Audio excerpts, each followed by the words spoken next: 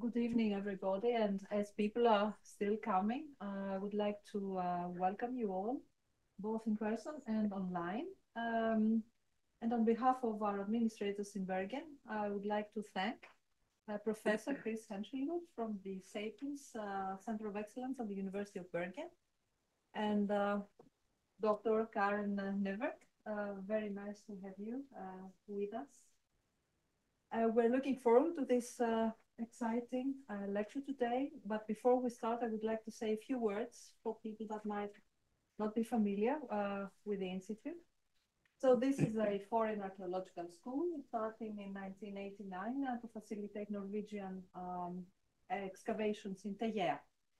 Our mandate now, after 2020, where we underwent a major restructuring, is to facilitate Norwegian research in Greece. We are happy to see colleagues from Norway here with us tonight. So it's always very important to have a glass of wine afterwards and sort of fostering networking between the countries. I would also like to mention that we have books in the next room that you can take for free. So thank you so much for being here. Oops. I did something really. And the floor is yours. You do the honors to present our speakers tonight. So good afternoon, everyone, and welcome to tonight's lecture. It is my pleasure to introduce Professor Stuart Henshilwood, one of the most prominent figures in the field of archaeology, particularly known for his research on early Homo sapiens behavior. Professor Henshilwood serves as the director of the Center for Early Sapiens Behaviour at the University of Bergen and holds the position of distinguished professor at the University of Witwatersrand. His groundbreaking research has significantly advanced our understanding of human evolution, particularly through his pioneering work at Middle Stone Age sites in South Africa. One of his most renowned contributions comes from his excavations in Blue Boss Cave, where he uncovered some of the earliest evidence of symbolic thought and artistic expression, shedding new light on early human cognition and cultural development. Throughout his distinguished career, Professor Henshilwood has authored over 120 papers and 2 books, covering a broad range of topics from early technology and social systems to the development of language and symbolism. His expertise spans across fields such as archaeology, linguistics, and human population and evolutionary biology, and his work on the effects of climatic variation on early human populations have further deepened our understanding of human behavioral evolution.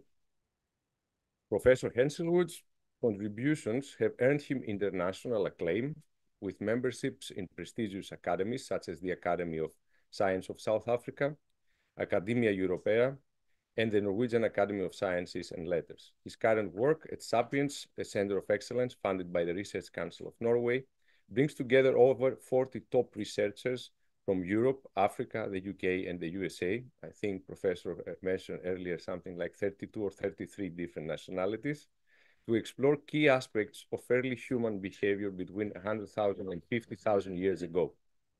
Joining him is Dr. Karen van Niekerk, Deputy Director and Principal Investigator at SapienCE. Dr. van Niekerk's research, focusing on Middle and later Stone Age archaeology, has provided crucial insights into early human lifeways, especially through her work on faunal analysis and environmental reconstruction. Her research on sites such as Klipdrift Shelter has been instrumental in advancing our understanding of symbolic practices in early human societies. So, let us all welcome Professor Henshilwood and Dr. van Niekerk for tonight's lecture.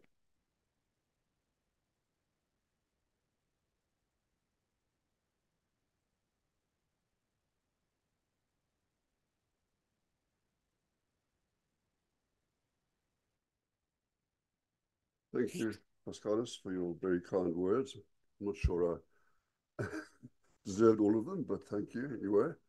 And yeah, also thank you.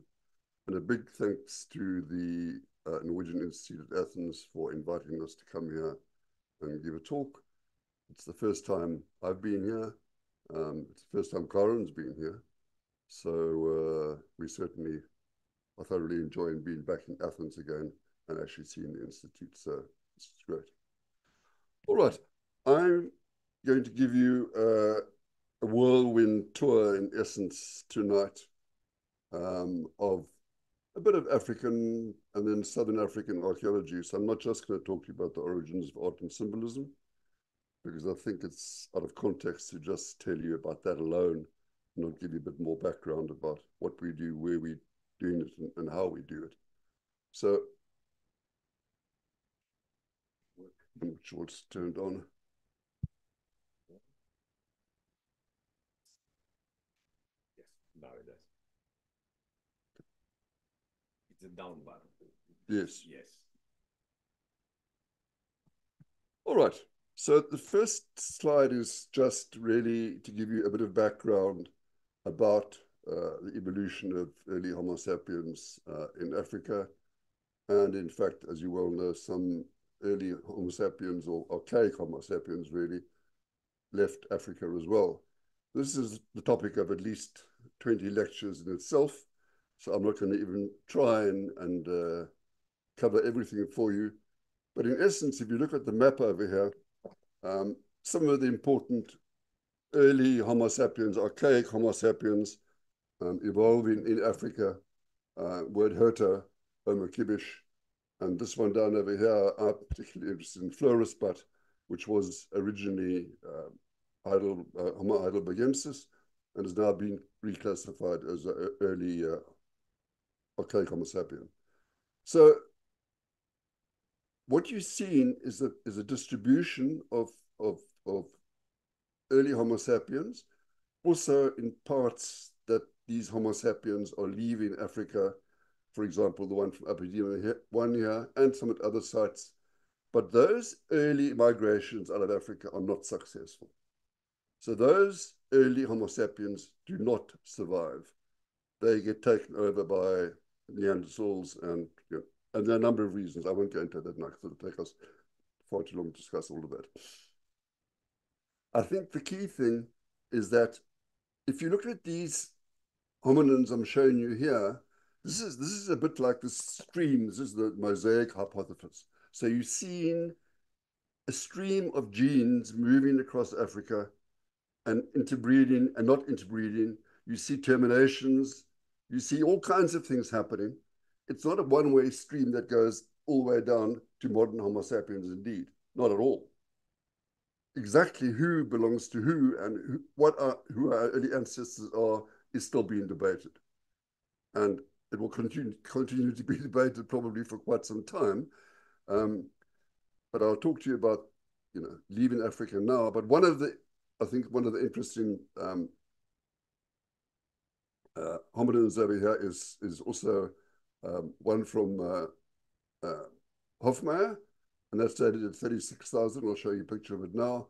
And that is completely modern Homo sapien. So these are the paths of early Homo sapiens and archaic Homo sapiens out of Africa.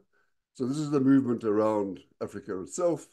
And then the big migration out is around 70,000 to 50,000. And don't misunderstand when we say this big migration. It's not a big migration at all. It's actually several groups of probably very small Homo sapiens crossing over the Red Sea or going via modern-day Egypt and going into Eurasia, in some cases interbreeding with Neanderthals, in some cases interbreeding with Denisovans.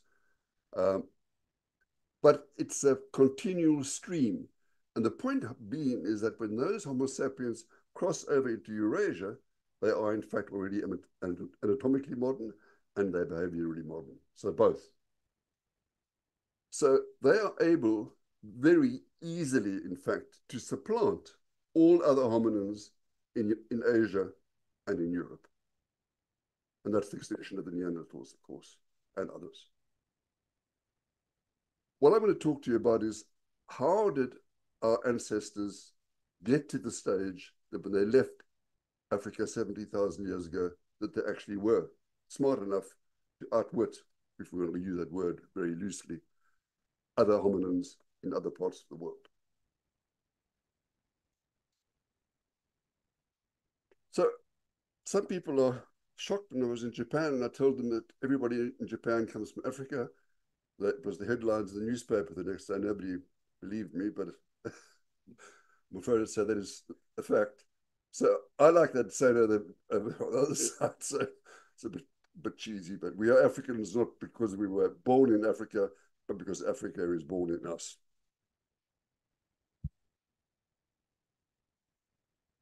Okay, so if we look now at the archaeological evidence, why are we doing what we're doing? Why did we start these investigations? Who has been there before us in other sites looking at this period called the Middle Stone Age, which dates from around 200,000 to 50,000 years ago. What we've seen from excavations of various sites, and we'll talk about some of them now, is in essence, there was a major change in human behavior after 100,000 years ago. Something clicks, something happens. We are still investigating what. I'll give you some of the information about it in a moment.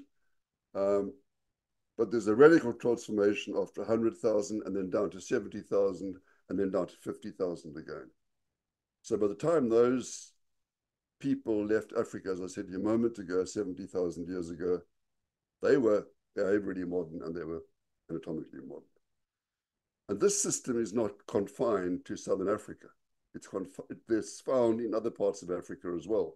And the more excavations that have been done, the more information comes out from Kenya, from other places.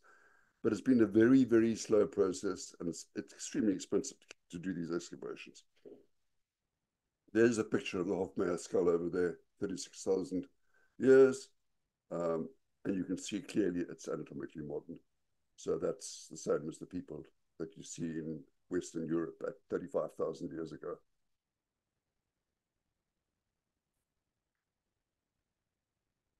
Okay.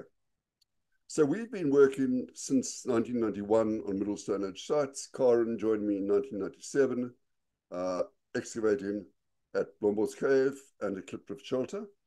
And then we also have, as a part of our project in Bergen, Professor Sarah Wertz, who's from the University of Witwatersrand. She excavated at Klaasies River. And Klaasies River has been excavated for many, many decades by earlier excavators, one of them being Professor Hilary Deacon from Stellenbosch University. But she's making major new finds now. So after getting grants from the ERC, getting grants from the NSF in America, many other grants, we decided that archaeology in itself was not answering the questions we want to ask.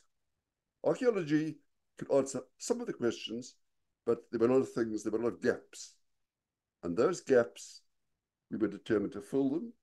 So when we applied for a Research Council of Norway 10-year grant, a Centre of Excellence, in 2016, I went around the University of Bergen and approached a number of people in mathematical and natural sciences and in psychology. Two of the top people said, we're absolutely interested, we would love to work with you. So we put together 3 faculties in the University of Bergen and numerous partners in Tübingen and other places. I'll show you something about them in a moment. And we put the application into the Research Council and we got it. So now we've got another 5 years left, and I think we've achieved a considerable amount, and I'll show you exactly how. All right, this is our structure. This is a centre board, and you can see the top, we have our legal partners, and those are University of Bergen, of course, University of Bordeaux, Norse, University of Holloway, University of London, Tübingen, and Witwatersrand. So those are signed legal contracts we have, and those researchers work with us as a part of the Centre of Excellence. And then we have our departments I told you about now, the 3 faculties connected, and we have a leader group that meets on a regular 2-week basis. Some of them are based in Bergen, some of them are based externally, and discuss the centre and the progress of the centre on a regular basis. We've been very fortunate in getting grants from the Research Council, of course, for postdocs and PhDs, but also from many other sources, from the ERC, for example. and a new project called SEAS, which has funded several of our postdocs. So in total, broken down into archaeology, climate, and cognition, which is how we operate in now, as I explained to you earlier, we have 38 scientists, and we're very proud to say that those are from 22 nationalities. So we are very cosmopolitan, and the vibe in the center is extremely positive. The postdocs and the PhDs interact strongly with the scientists, with each other. It creates a very good milieu. And when we're in the field together, we all go into the field and we come back. We meet in Bergen on a regular basis. And this is really important for science because this is crossing over now your different persuasions to try and find an answer to where do we come from and how did we get there. Collaborators, of course, as I said to you a moment ago, absolutely essential. If you don't have collaborators, you can't do the work yourself. You need to get some of the world's experts. And these are our collaborators in the north at the top. And then we have numerous collaborators in South Africa as well. And I just want to say, the one thing that we really have enjoyed is that people are so willing and so wanting to join our research and to contribute their scientists and contribute their laboratories and contribute their money. So it's a two-way stream. You know, they get the material, they work with us, but we also work with them. So these are the 3 sites that we excavate in South Africa at the moment. This is part of the Sapiens project. Klipdrift Cave and Klipdrift Shelter, I'll talk to you about a bit more about those now. Blombos Cave, well known, and also Klaashuis River, extremely well known. And you can see where these sites are located. Here's Cape Town, that's the Indian Ocean, this is the Atlantic Ocean, and Klipdrift Shelter and Blombos Cave are past. Cape Agulhas is down here, that's the southernmost tip of Africa, and then Klaashuis River is a bit further along the coastline. Excavations in South Africa have been ongoing at Blombos Cave since 1991 and then again 1997, gaps in between and then starting again. This was the last year of excavations. It was quite sad for us after 30 years. The excavations have been led by Corin Niekerk for many years now, and we had an all-female excavation team this year who were extremely accurate and very competent indeed. And we had several problems in the site, as you can see down here. We got down to a layer which was just basically rock, and we had to drill for a couple of days to get an access point, and eventually we did. And Karen and her helpers hung over like bats down this hole to excavate bits and pieces. But there were some great finds down there, and those have been analysed at the moment. The date of those is around 110,000, maybe 115,000, but some really exciting stuff, which I can't show you now, but it will come out in due course. This just gives you an indication of the interior of Blombos Cave. That's what the surfaces look like, so extremely rich. And everything is completely intact. So if you look over here, for example, there's some ochre over here. There's a shell which contains the ochre. There's grindstones around it. And what's happened is that over a period of time, the sand blows into the cave and it covers the artifacts. And the next people come in, maybe 100 or maybe 500 or maybe 1,000 years later, they stay there, they do all their things, they leave their stuff and they go away and it gets covered again. So things are actually completely in situ. It's amazing. And the preservation is exceedingly good.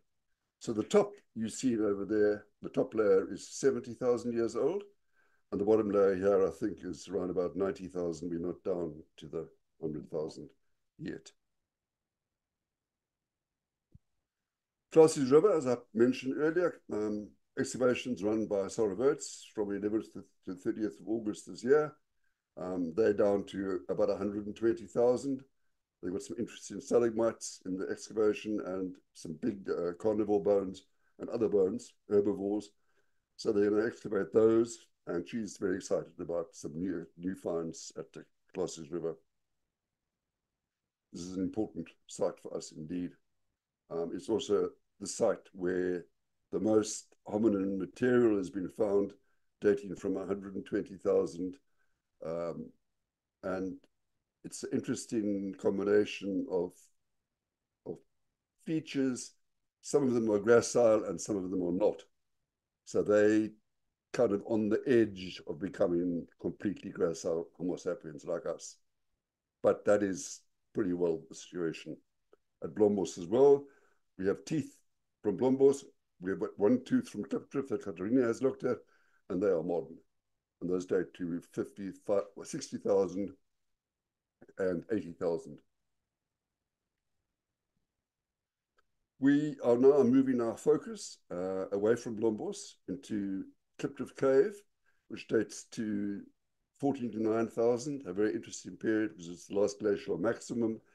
This is when the sea level was 160 meters down and the coastline was 120 kilometers away. So what we're interested in looking at is to see what did people do, how did people react to climate? How did they adjust their lives? How did they adjust the eating? What did they hunt? What did they gather? Because a lot of the time when they are at the site on the right-hand side, Klipdrift Shelter, the sea is close by. So you have all the shellfish, you have the fish, and you have other things as well. At Klipdrift Cave, we think we're going to get to a stage quite soon of not having any shellfish or anything, any marine mammals or anything else like that.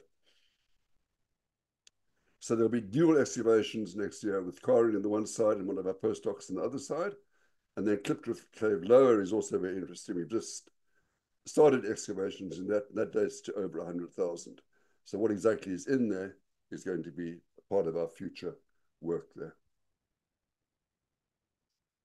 This was Klipdrift complex, the two cave site in the shot I showed you. And this was with Žarko Tankovic, doing some planning in Asia Osgard, where we're going to camp on the beach over here and what the condition of the site looks like, and it's actually in excellent condition. We also have a lab in Cape Town. It's a Wits Sapiens funded lab. We've had it for a number of years, and our researchers, a lot of them work there during usually April, March, April, sometimes May, but it's open for our researchers whenever they need to, and we have two curators there dealing with permits and dealing with the material itself. So a lot of highly productive work is done in our laboratory here. Okay, let's get down to some of the symbolic stuff now. And let me explain to you briefly why these finds have been important and how they've contributed to our understanding of earlier Homo sapiens behavior. This ochre processing toolkit was found at Blombos. It's, first of all, the earliest known use of a container. In this case, they're using Haliotis shells. It's also the oldest recorded pigmented compound, which is essentially a paint. And the entire toolkit was found absolutely in situ. So the little paintbrush that they were using to dip into the shell was still on the edge of the shell. And the shell was filled with a mixture of ochre, ground ochre, with seal fat, which came from that scapula you see over there. They heated the scapula, extracted the fat, and mixed the ochre together with it, and a liquid. We are about to find out what the liquid is, with several of our scientists working on that now. But when Francesca and myself and Karin looked at this in the lab, we found under the microscope tiny little lines at the bottom on the nacre, on the shell of that bigger Haliotis shell. It was where people had used their fingers to stir the mixture, and because of the small amounts of sand in the mixture, they'd moved their fingers around and they'd left a trace of their fingers as they did it.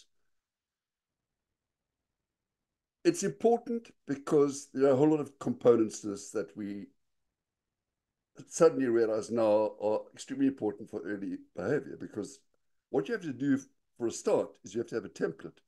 in your head, a recipe, in fact, to make this.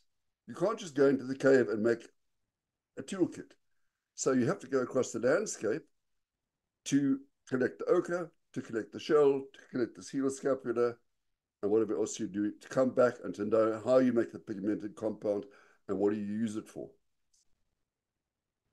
So the important thing also, I think, is if you're going to make a compound like that, what is the point in making the compound, which is a paint, if you can't explain to anybody else what you're doing because there's no language? So you have to have language to explain the function of what this thing is all about. And how do you go out on the landscape? You're not speaking in a guttural voice, you know, you're not scrabbling around looking for things. You have a template in your head. You're able to communicate with other people in your group. So this is one of the early indications of language being quite well evolved by 100,000 years ago.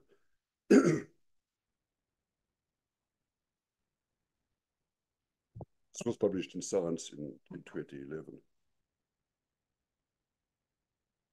This is one of our earlier finds at Blombos. This is a piece of ochre.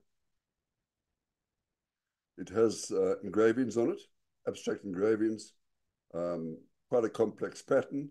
You can see on the right-hand side over here, it dates to 75,000.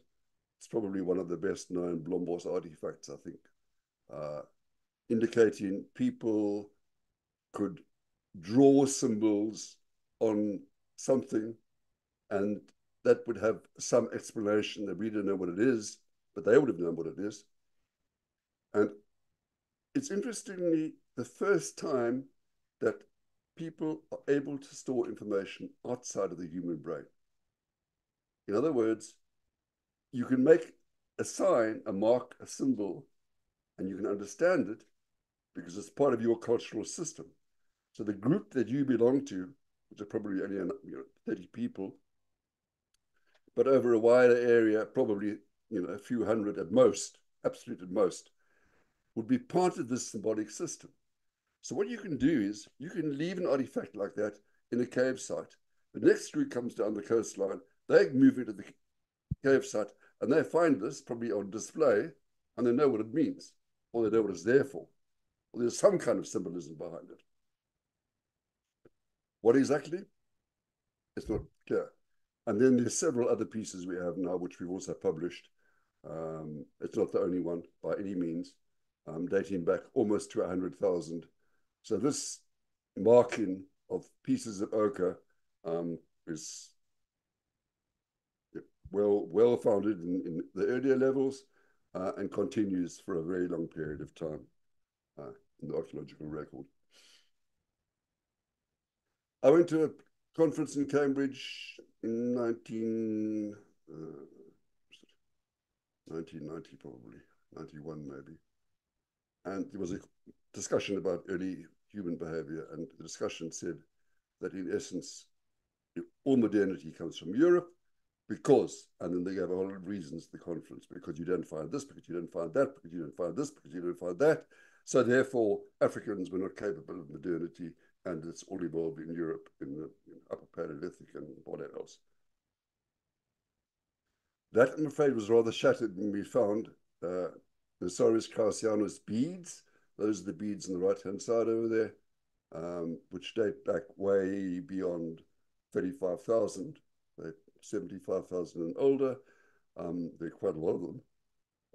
And Karen and Marianne van Haren did several tests in the lab in Bordeaux, and you can see they're strung in different patterns, and they were able to tell from the wear marks and also from where the ochre was on those beads exactly how those beads were worn by people.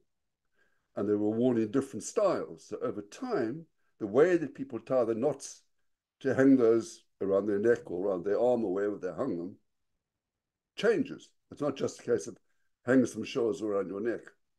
And most of those shells also are covered in ochre. We've now found, more recently, a number of other shells in the Blombos site. Some of these have been deliberately had holes made in them, probably for stringing purposes. That's a paper we published with Francesca Derrica last year, and that's been very well received indeed. So these little tiny shellfish, and they really are extremely small, are certainly not food. They've been brought into the cave from probably at least 30 or 40 kilometers away, carried there, and then the hole was made in them in exactly the same way with a bone tool in each one, and they were then strung and they were hung as jewelry in essence. Here you can see the holes over there on the bottom left-hand side. And these are some of the other shells. So people are collecting shells which are beautiful. This is the whole aesthetic aspect to the early life of these people. They're not just going around collecting shells because they have food in them. They're collecting things because they look beautiful, because they're aesthetically pleasing, and they keep them and probably transfer them to other sites as well. We found these bifacial points in some of the earliest periods of excavations in Blombos. I found the first one in 1991. We've done several investigations. We now have, I think, almost 400 of them. This is only from the Still Bay levels, which date from 72,000 to 78,000. And working with Vincent Moore and Paula Villa, we did experiments on these bifacials and how they were manufactured. And lo and behold, we came up with a completely new concept. The silkreed that is used to make these, the block that they bring to the caves, carried there, it is then preheated, but it has to be preheated in a very special way. You can't just throw it into the fire. You have to dig a hole underneath in the sand, cover it up, build a fire, heat the silkreed for a very long time, take it out, and it's much more easy to manage it and to produce these beautiful bifacials. And then Vincent also discovered that the ends of these are pressure flaked. So they're not just made with a soft hammer technique all the way around. When they come to the end part, they finish them absolutely beautifully in the end, but using pressure flaking to make something that, again, is aesthetically very pleasing and could be used as a knife, but also used as a spear point. The first find of similar artifacts in Europe dates from the Silurian period, which is about 19,000. So, I mean, this is 50,000 years before. They're made in Europe in the same way, more or less. And then the other one that they had at the conference discussion, there's no bone tools in Africa because, I would give you the argument again. But anyway, we've discovered many bone tools now. We've published several papers on these. They're beautifully made. They're highly polished. They're covered in ochre. Some of them would have been probably bound onto arrow-like devices or spear-like devices and used in that way. Others were used for other purposes, probably pierced in leather to make clothing.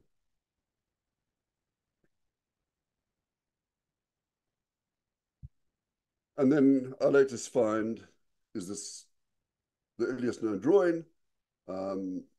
It's a small flake you can see over there, and somebody has taken a piece of ochre crayon, and drawn a pattern, a very distinctive pattern on that. It's been truncated, it's been broken, so the pattern would have been bigger. We spent several weeks again in the lab in Bordeaux with Francesca, Cara, and myself reproducing this piece, and there's absolutely no doubt that it's a drawing. There's no doubt that it's used. It was an ochre crayon, and we published this in Nature, when was it? 2 years ago. So not only are people making engravings on stone using a stone tool, they are also able to use ochre crayons to produce drawings. And we now have an expert in the topic, Niekerk dos Santos, who works with Francesca Derrica, who's investigating the potential of ochre being on the cave walls. And perhaps people actually were drawing cave paintings as far back as then. So he's got some very advanced experiments which are on the go at the moment. I'll be waiting for some of those results, but it'll be interesting. Klipdrift shelter, the one that I showed you just now, we go back to that one again. Remarkable finds of engraved ostrich eggshell pieces found by Karen van Niekerk, more than 100 pieces, beautifully engraved and quite intricate patterns. And these patterns would have been made on the eggshell like that.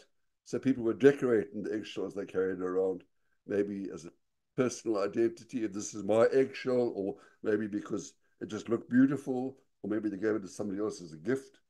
A number of different reasons.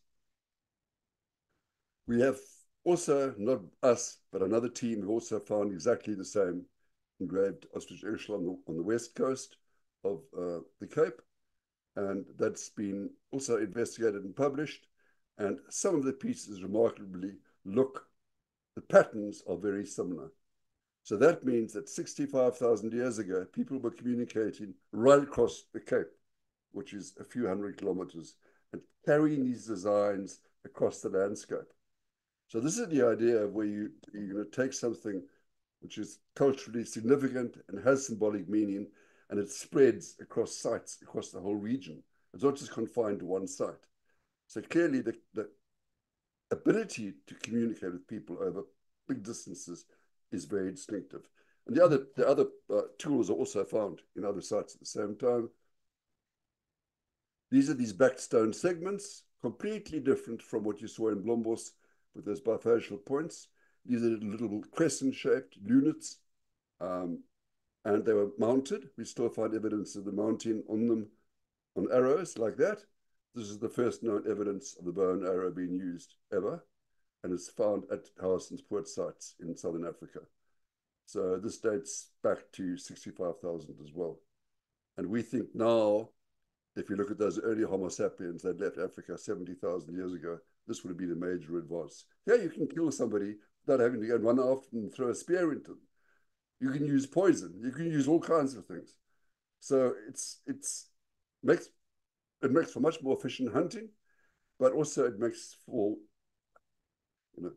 better warfare. If that ever happened, you're not sure about that. All right, so just quickly go through, what do we think about the new behaviors? How do we deal with these things? How do we deal with these older finds that were already published? What else do we want to do at Sapiens? One of the important things with our ECRs, early career researchers, postdocs, PhDs, is field work. We've started some new excavations in the Little Karoo over here, which is the area outside Blombos, over the mountains. We've never been there before, and there's some interesting finds coming out there.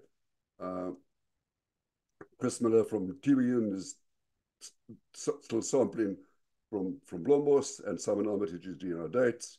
And then we have several new ECRs at the bottom over here.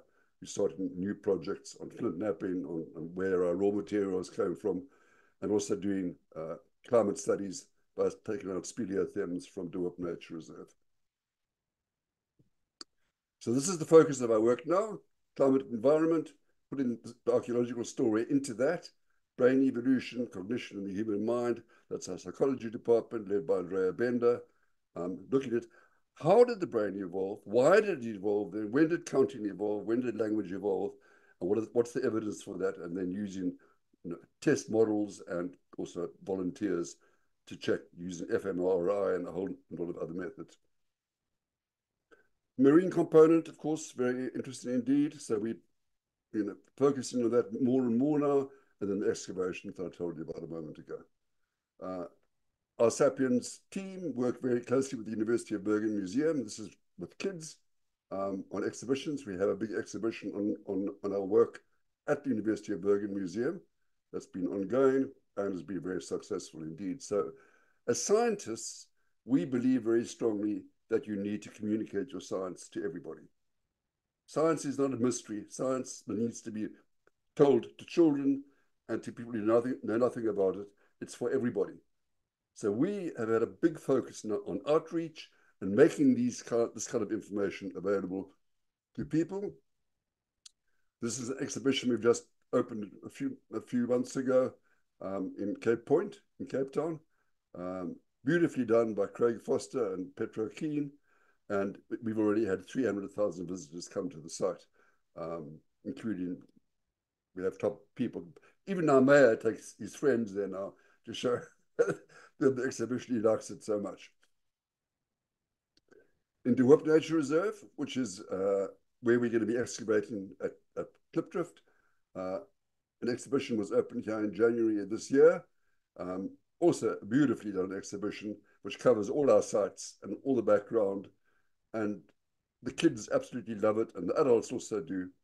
And a lot of them start off and say, you know, the first question it says, who do you think you are? And you say, you know, I'm Norwegian or I'm whatever I am. And then when the exhibition is over, the question says, now who do you think you are? And they say, we're African. So kids get very excited. And I think that because archaeology and prehistory is not on the curriculum at schools in South Africa, children benefit hugely because suddenly they realize that they have a past, which they knew nothing about. They just see the white past. They just see the colonial past. They don't realize there's a past that goes back, you know, tens of thousands and more.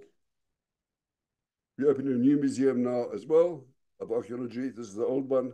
We got funding, and we will be opening this in December of this year. So it'll be another exhibition to open. And that's all I have to say. Thank you very much.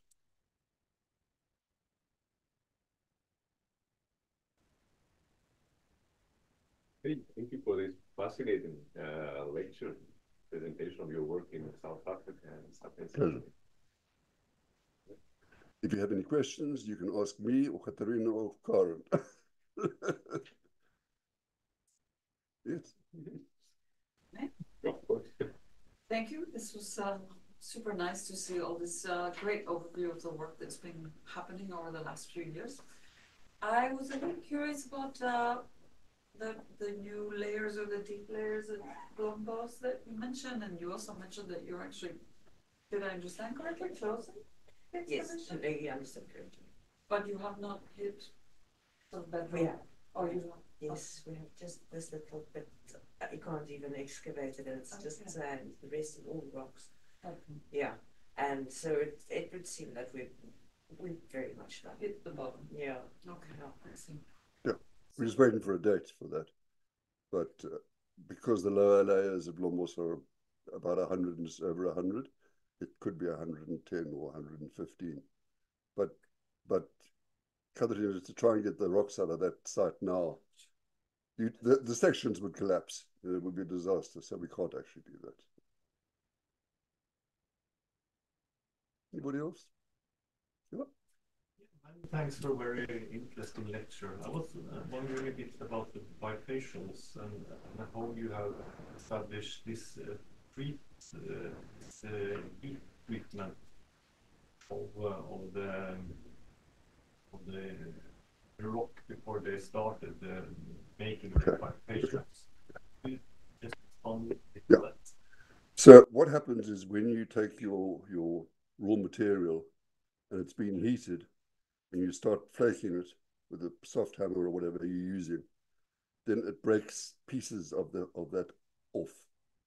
And there's a glaze that is left behind on the removals. And that glaze is only produced from heat treatment. So if you take a normal piece that's not been heated, it's much more difficult to work. It's much more difficult to flake. But a heat treated piece flakes much more easily and is actually much sharper. So you're almost creating, you know, a different raw material to what silkreed is. So that was also discovered during our minute excavations in the lab of all the points by Sambur and by other people. Good point, actually. Yeah, good question. Summarize the questions for the audience on Zoom because possibly the microphone doesn't capture the whole room.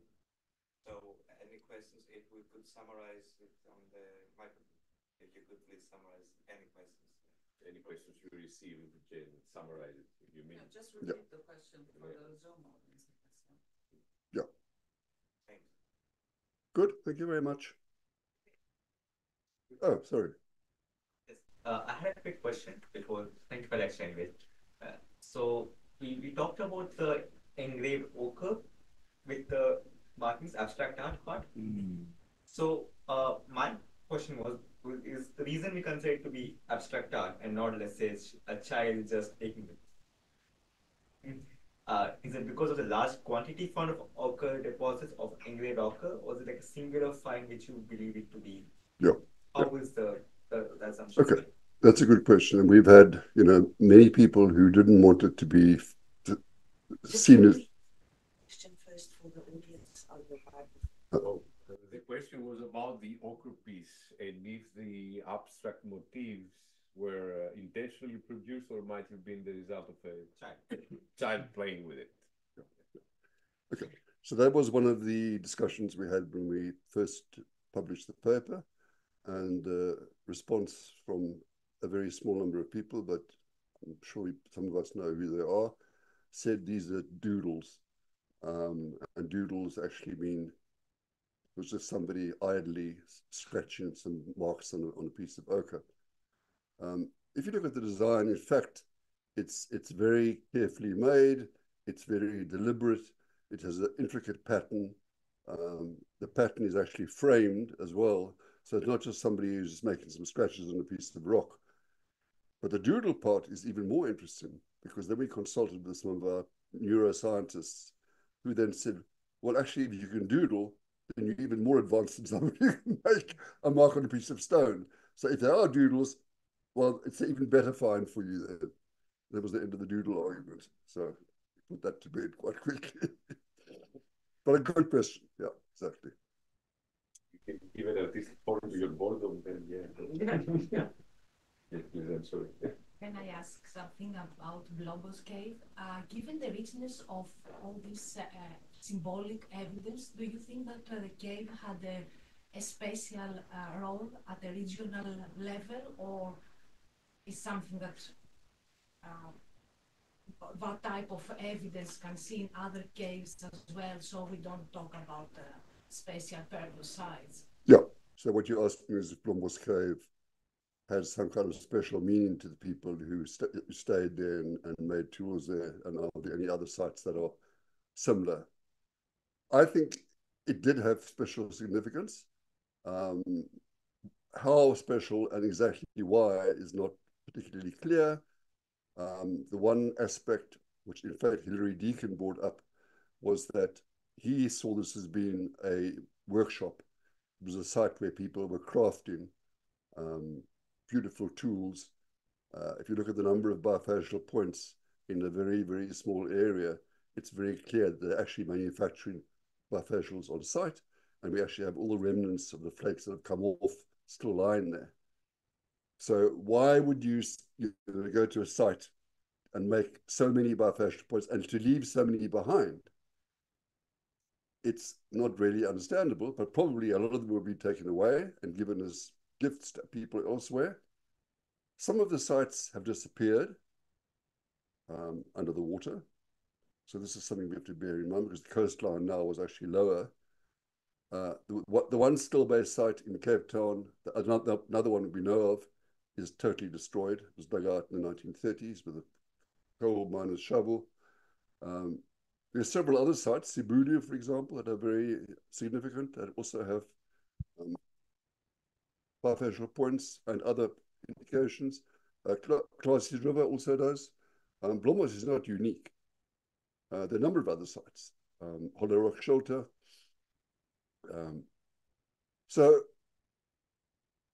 And there's a new site that Francesca Derrica, one of our senior PIs, has been involved in Kenya, in Kapuni Yamuta, where they found a child burial which dates to over 70,000 years old. So it's actually the oldest known deliberate burial of a human.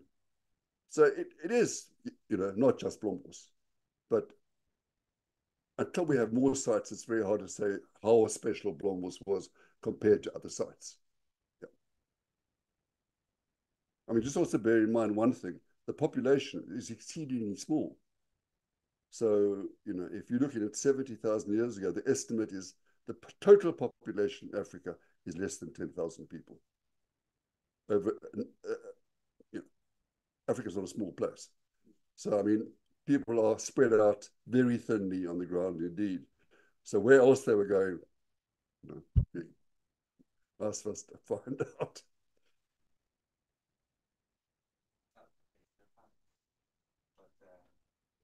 I don't have sort of access to the question. You can we have to talk about this.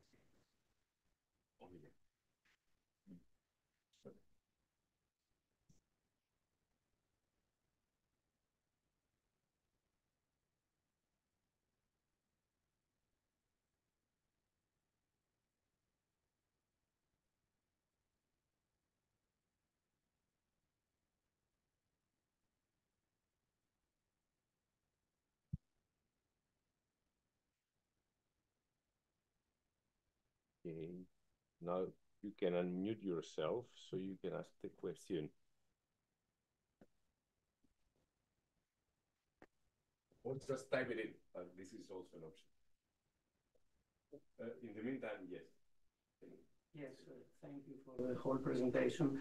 I'm not a specialist in this subject, but by what I know, I remarked that all these, the time span of these remarkable cultural developments has happened during the last glaciation period, that is while Europe and other parts of the Earth were covered with enormous quantities of, and the whole environmental package.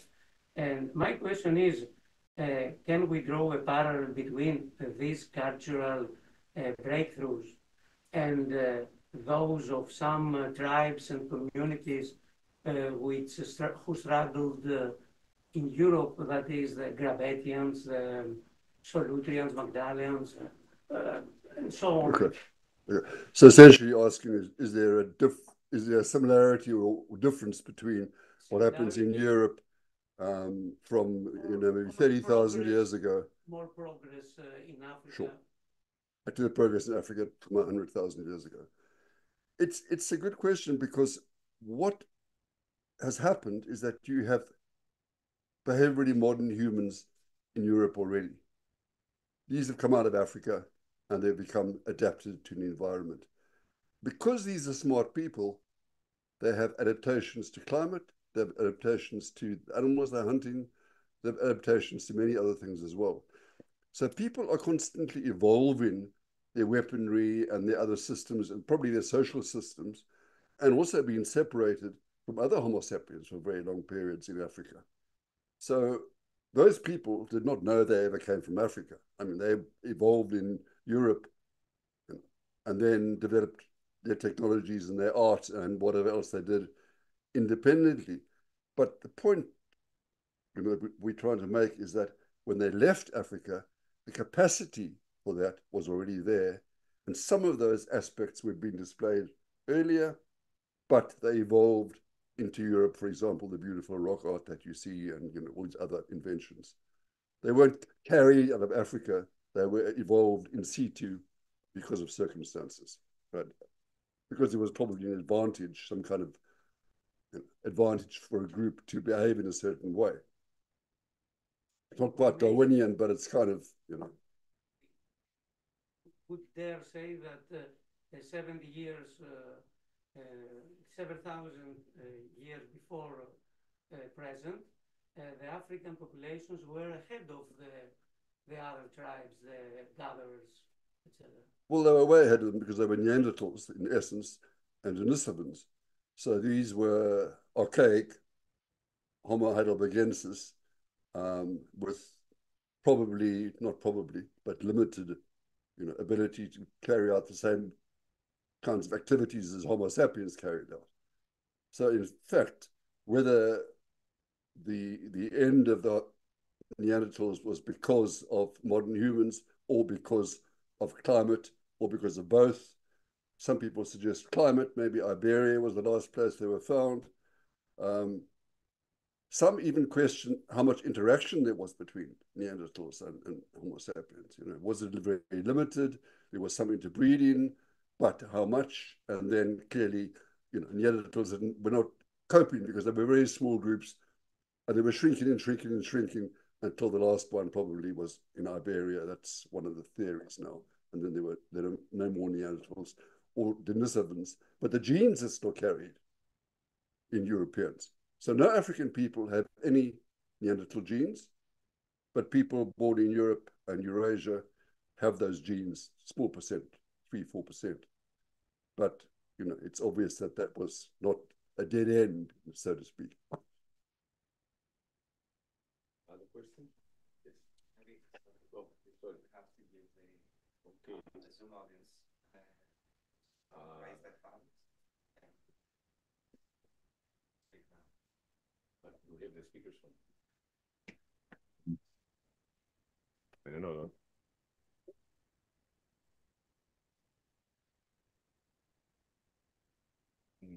They have their microphone open. Yeah, you unmuted everyone. So I think it's easier if they type in the question. I think Hello? Oh, yeah, we can hear you. Hello, Christopher. It's Mark Collard here in Vancouver, Canada. So good morning, or I guess good evening for you guys. Thanks for the great talk. I was just wondering whether you've been looking for sedimentary DNA and whether you've had any success on that front. Yes, hello, Mark. Good evening to you. Welcome. We have tried at Blombos. We worked with a team from Max Planck, Matthias Meyer and Svante Pebo. We took DNA samples from Blombos. Unfortunately, we found no evidence of DNA at all. This is from several samples. We also, Karen. We had one positive at Klipdrift Shelter. Yes. So I was just about to say to you that Klipdrift Shelter, which is the Sapien back to you next year, we have one positive DNA result, and we are going to go back and look for more DNA there. So we are hopeful that perhaps 65,000 or 50,000, we will get human DNA in those sediments. So yes, we are looking with them, and they're still working very closely with us. Oh, great. Thanks very much. Pleasure, Mark. Thank you. Well, thank you very much for this mind-blowing lecture, for me anyway. But you may, well, first of all, the Europe and Africa have completely different connotations in our modern minds that were not there at that time. It's a vast area which has nothing to do with Europe or Africa. It's just the world, isn't it? You may be aware that in the last 20 years, there's been some finds in Greece, very surprising finds. When I was a student, there was no Neolithic in the islands, for one. Now we have Paleolithic finds in Lesbos, which go back quite a lot, so it's claimed, than the 70,000 years, 50 to 70,000 years that we saw in your initial slide of the expansion from Africa to Europe and Asia. Can you comment on this? How does this fit in the greater picture? Katerina can answer that question for you as well. You know, I think you have to realize what I said earlier on about people leaving Africa at other periods of time as well. So there's no upper Paleolithic in Europe at 70,000. I mean, there is not one. So what you might be talking about is, in essence, some finds which might have related to earlier Homo sapiens who were in Eurasia at 100,000, at 200,000, and at other periods carrying some material. For example, in Israel, we find that today, which looks kind of modernish, but is actually, you know, quite old. There is no Upper Paleolithic at that time period. Katerina is busy excavating the site at Upper Dima now, which is Upper Paleolithic in it, and it's not 70,000 years old. If I may? Yes, please do. Very important Paleolithic site. This is from the lower Paleolithic. there are no hominin remains, unfortunately, or in the sites that we have been excavating, they are also very, very old, so around 500,000 years or so. But these are associated with earlier or different hominins, so Neanderthals or Neanderthal ancestors, for example, not Homo sapiens, as these sites now that Chris has been talking about are associated with. If that makes sense. Yes. So is that possibly these groups, they died out? So perhaps that's exactly what happened. that is an explanation. Yeah. That's what. Yeah. Because remember two things. One of them is the group sizes of those earlier populations that moved out were exceedingly small, and they were competing directly with Neanderthals. And it was not really a very. I mean, they bred with the Neanderthals, but it was not a. It wasn't a lasting solution. Well, after 70,000, it's a stream of people, 10,000, 20,000 years of people streaming into Asia with smart ideas and, I suppose it's a greater population. Yeah, the population increases in size, and the more successful they are.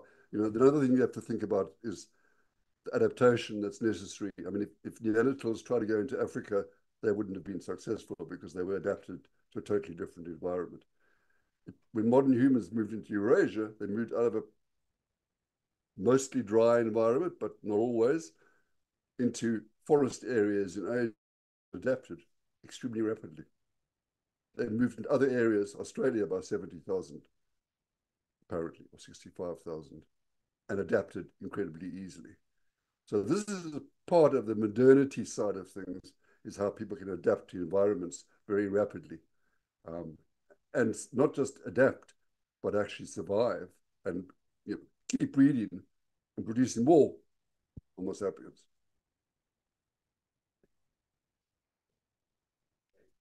All right, we have another question from Zoom.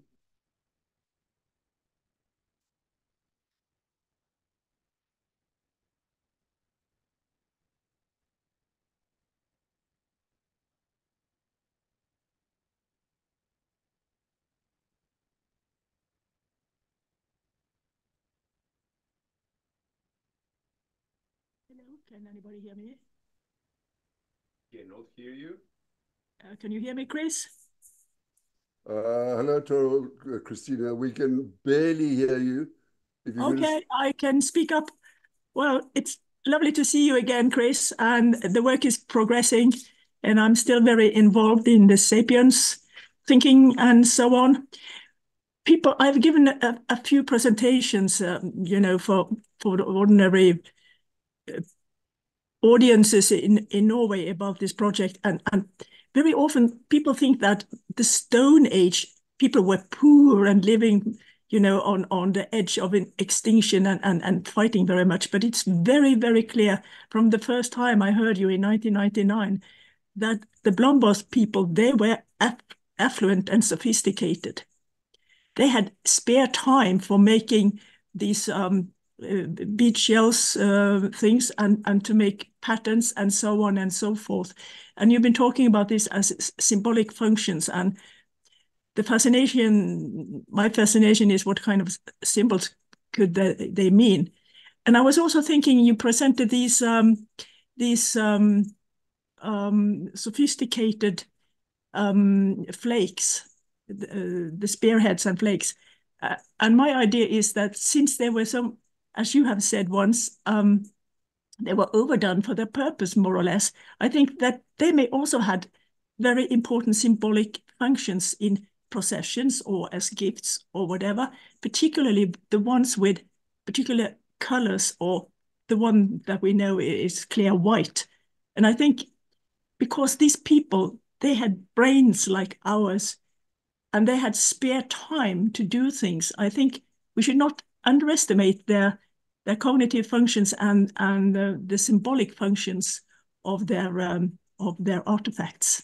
Thank you. Thank you for that comment, Christina. Thank you very much. Yeah, we have worked with you closely for many years, and thank you for coming to the lecture tonight, and thank you for your comments.